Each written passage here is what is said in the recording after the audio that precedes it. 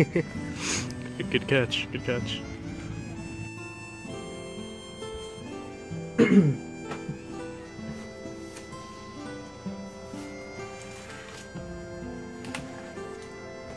Well, anyways, hey guys, Brian here, and today we're going to be doing a unboxing of a live fish. Yeah, so anyways, let's begin. So I'm unboxing a live fish, and well, I guess you can't really call it an unboxing because it's already, the box is already open, but of course I really don't want to show something dead on camera, even if it's a fish or something, because, you know, just ethics and YouTube. But I'm unboxing a fish, and let's begin. So right off the bat, we can tell this box, it has a lot of stickers. It says perishable because it's a live animal. Handle with care. I got it from UPS shipped it, so I don't know if they really did handle it with care. I didn't get to see the guy. He just knocked on the door and left the box. So let's open our fish and see what we got. I'm gonna put this fish into a 60-gallon hex aquarium. The fish in question is a, and look, we got two papers. The fish in question is a crappie, black crappie. There's two types of crappie, black and white, but I got a black crappie. Yeah, the fish is actually native to this area. They're really common to where I live.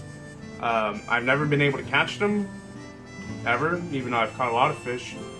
But I ordered it online, 4 inch, supposed to be 4 inches long. So this paper just says a couple of advice on how to acclimate fish to a tank. So float the bag on top of the water, that works. Releasing your fish may result in fish keeping being made altogether illegal. Please never release your captive fishes outdoors. And that's true, that's good advice, because fish that you buy exotically, even though if it's the same species that already lives in a lake, if you release it, it might have a different disease, vectors, or it could just be invasive. In many places it is illegal to release fishes into any body of water. That's true, unless it's a private pond or a lake, and even then you have to be careful. What to do with unwanted, sick, or dead fishes. Excess live fishes can be shared with other aquarists by trading, selling, or donating them to club auctions or pet shops. Many aquarists will be glad to accept gifts of unwanted fish from time to time, or fish may be painlessly euthanized. We're not going to euthanize our fish because it's going to be the main attraction of our new tank. In my 60-gallon tank, I currently have a Plecostomus. He's a decent size. He's 3-4 inches, about the same. Now he's smaller than the crappie, definitely. So let's open it. So let's actually take this out of the thermo chill overnight something. Alright, so if you might be wondering where I got this fish, I got it from Jonah's Aquarium.com. They're a place that sell a bunch of native American fish at a good, reasonable price. Shipping is reasonable considering it's a live animal being shipped. And of course I had to check if the fish was alive in the first place. So let's put the box to the side there, make sure I didn't show my dress or anything. Let's open. So here we got the thermal regulated box, and we have the bag here. And we have some thermosafe polar pack, which presumably keeps the fish thermally insulated. So we got a crappie.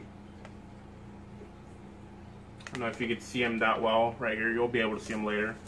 But he's pretty small for crappie. I actually don't know a lot about crappies, but I've done my research on and seen care sheets on how to care for them.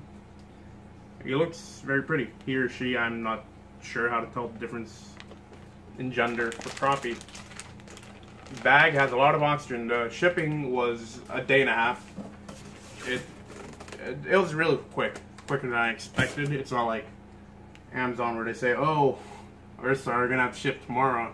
They would have done that with that fish. They'll probably run out of oxygen. So let's get right to it and put the fish into the 60-gallon tank, acclimate it, and I'll show some footage of the fish afterwards if I have time. So here we have our fish. We're acclimating the bag. We're gonna leave him there 10-15 minutes. I don't know if I could catch the pleco. We have a heater. The pleco is probably at the back of the tank, or he might be inside of the little house. The pleco, if you don't know what it is, it's those algae eaters. They stick to the tank and eat stuff. Eat algae. and clean up the tank. And there he goes. He's in the tank. He found a little spot. He's probably can't fit there, and the Precosmus is probably there, but he looks all right there. Might hopefully he'll start exploring his tank soon. But yeah, that was today's fish unboxing. Probably the only fish unboxing I'll do, but you never know, you know. So anyways, guys, that's it for today, and I'll see you guys later. Have a good day, good night, wherever you guys are, and I'll see you guys later.